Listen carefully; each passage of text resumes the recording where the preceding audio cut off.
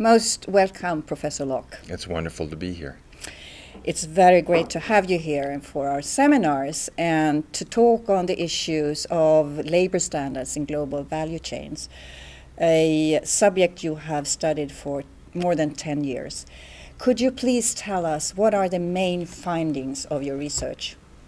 I guess the main findings are three. The first is that the traditional approach to governing global value chains, which is a private compliance approach, that is limited in its effectiveness. That this is what most companies do, most NGOs pressure companies to do.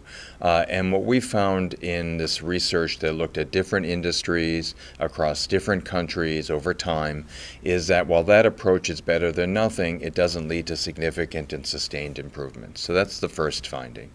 The second finding is an alternative, more capability-building commitment approach does seem to be successful.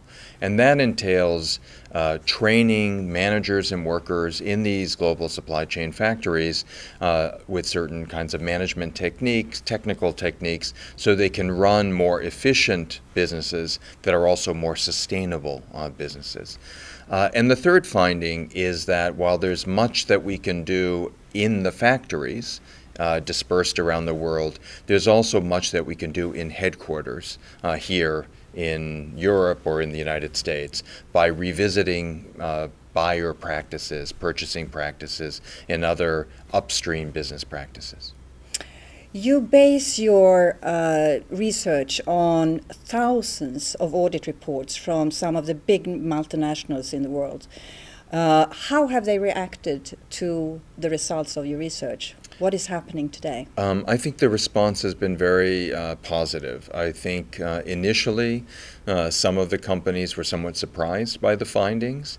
These are companies that have invested millions of dollars and many years and many people, staff, to do traditional compliance.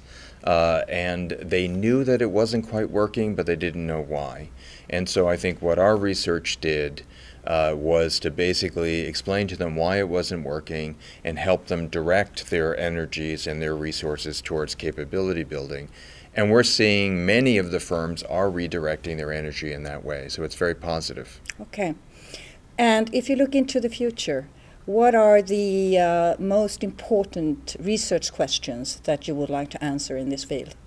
I would say that there's three. One is a more systematic examination of the buyer practices. You know, what is it that the buyers are doing in terms of aggregating orders or putting pressure on lead times, et cetera, that maybe they can change that might have dramatic effects on the factory floor. So understanding that. The second one is to understand industry level collaboration and partnership. Because to solve these problems of sustainability, we can't really solve them one company at a time or one supply chain at a time. We need to have more coordination. So how can we study those forms of coordination that are emerging that might lead to progress? And finally, there's so much that the private sector can do, but it can't do it in the absence of government. Or international organizations. And so what exactly is the partnership between the private sector and the public sector or the international organization sector to solve these problems? I think that those are the three big problems.